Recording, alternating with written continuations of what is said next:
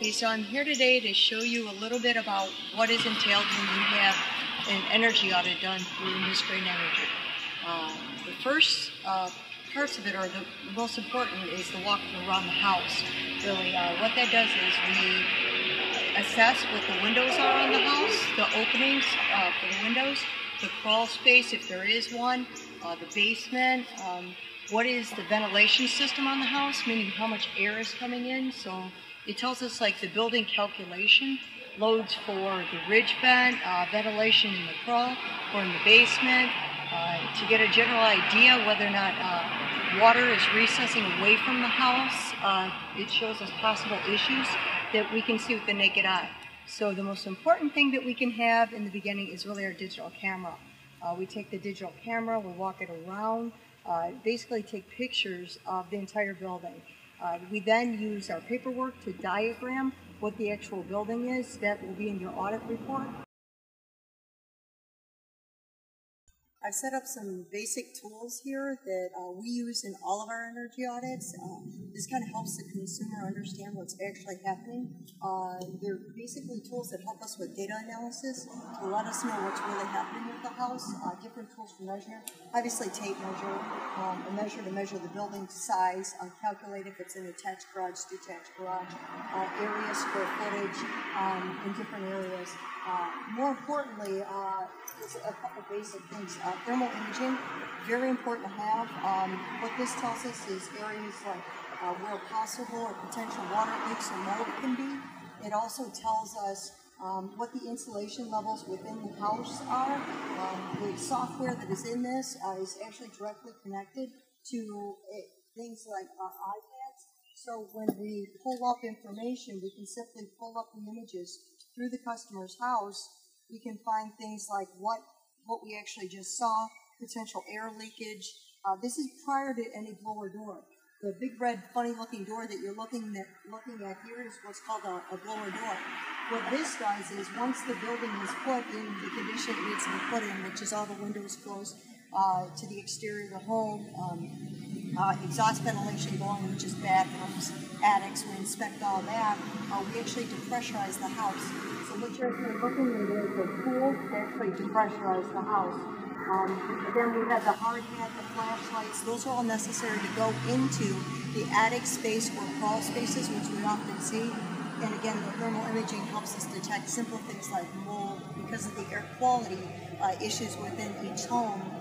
We take a look at all these different factors and how they work together, so we can kind of take a look and see what you're breathing, what the air quality within the house is, what it should be, what levels are we able to bring it to, as well as the insulation levels, what can possibly be done to retrofit or fix this home.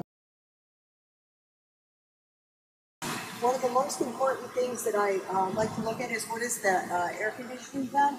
We also inspect the gas lines to make sure that there's no gas leak on the home. That's required in all of our inspections. But on top of that, I like to look at what is actually going on with the air conditioning unit if they do have an air conditioning unit on the outside of the house. As you can see that this one is pretty mangled in the corners here. I also look at the refrigerator line, and I actually want to see if it's insulated or not insulated. Another common thing that I see is that the insulation around the line itself is completely deteriorating and removed from the unit, and it wouldn't pass inspection anyway. So that's a really easy fix. That's one thing we like to point out to people. And that's also why it's so important to do a walk around, to tell what the elevation on the side of the house is, where is possible ventilation. Again, that's very important. If anyone considers insulation, they have to take a look at how much air is actually taking into the house. Insulation does not work on its own. You have to have ventilation. So we like to take a look at that. And then it gives us clues into the foundation of the house also. This is where we look at what is going on with the thermos. We have to examine things like, is it venting properly before we depressurize the house? Is there any gas leaks at all? That's obviously very important. What does the duct situation look like? Where is the distributing heat? Where's the disbursement? How are the connection points? This helps us understand what the energy load the house can what we can calculate for a sufficient energy efficiency load, it also tells us where basic leaks are. They're pretty much one of the easiest areas to detect leaks, because usually you can find them like within pendulums or in areas like this, or I can just kind of put my hand against this and watch the cobwebs move. So I know that a lot of the connecting points here are leaking. The other thing that we need to look at is we need to look at the hot water tanks. In this case, in this particular house, one hot water tank is completely insulated and blanketed. It actually has 2 hot water tanks, which tells me that either they really use a lot of hot water, or they probably did this because the hot water that they were pumping wasn't staying insulated. So real simple stuff like looking at the lines on the hot water tank tells me that these are uninsulated pipes. This customer would easily benefit through a consumer's energy program or DTE program that actually provides the insulation for free for the pipes. So these are the things that we recommend, or services that are offered when an energy audit is actually performed. But once again, checking the furnace filter, making sure there is no cause for concern in terms of gas leaks. That's one of the largest things. Make sure that the hot water tanks are heating and combusting at the level that they're supposed to. That there's no possibility. The ventilation that is happening in areas like over the dryer here is properly vented out with the correct vent pipe. Looking for the same thing in this, and then of course looking for the design of the actual heating system or cooling system, because that can tell us, is it leaking at the band joist? Is it leaking just through our eyes before we do the actual depressurization of the house, which is going to show us all of the air leaks anyway. But this is more of a physical, we get our bearings type situation so that we can understand and then communicate what's going on to the consumer. Okay, so we're upstairs in the attic now. What we start to look for is, in this case, this attic has the air conditioning ducts are actually running upstairs. The attic itself lacks really any form of ventilation. It has a ridge vent at the top. So basically we inspect what the insulation level is on the ground. We inspect what the duct system in this particular case and why the homeowner is losing so much air conditioning.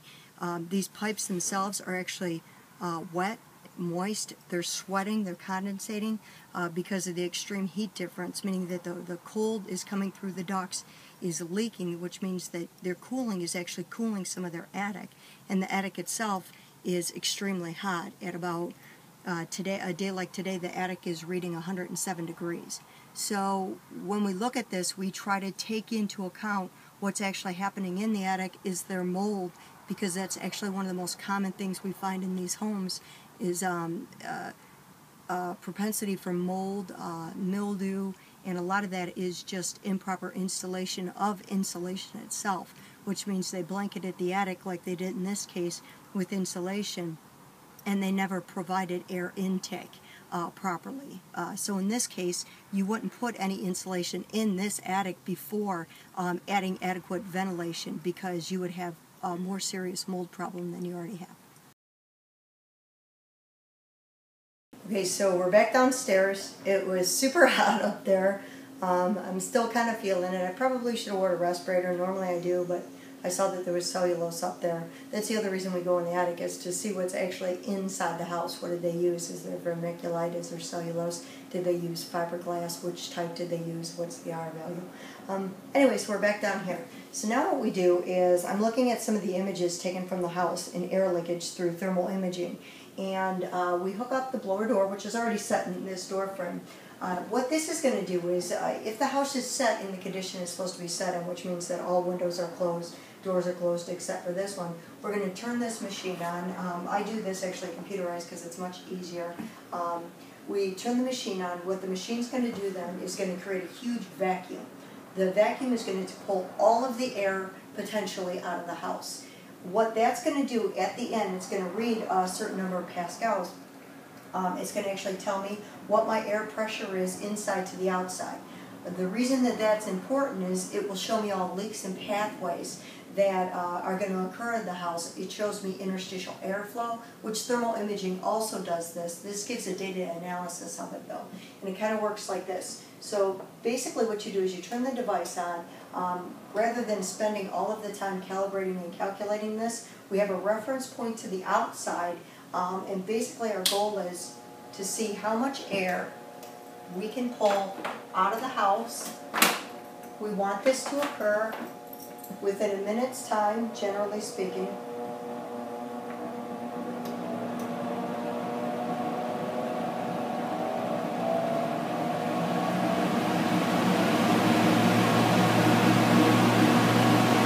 It's really hard to breathe in the house, and most people are at home at this time.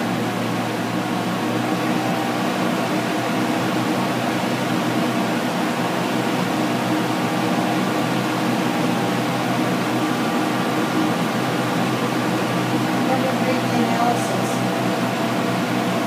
The lower door usually has to run at this point. I like to run it for about 10 minutes. It runs up to, and then I turn it on and turn it off.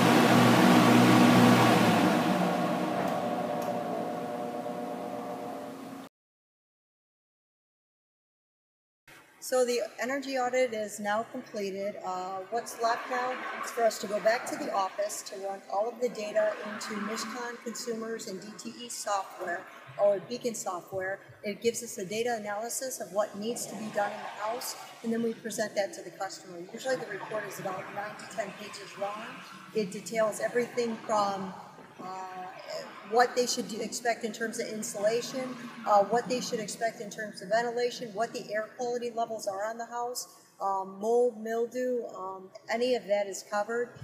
We do this because any of the audits that are performed through us are receive federal and state and your local utilities rebates for doing the work. So it has to be a certified audit, and that's what makes us a certified audit, is the tools that we use, the software that we use, the certifications that we hold as national auditors on commercial as well as residential, building envelope professionals, and air quality specialists. So that's the end of our day today. I'm on my way back to the office to see what the data shows.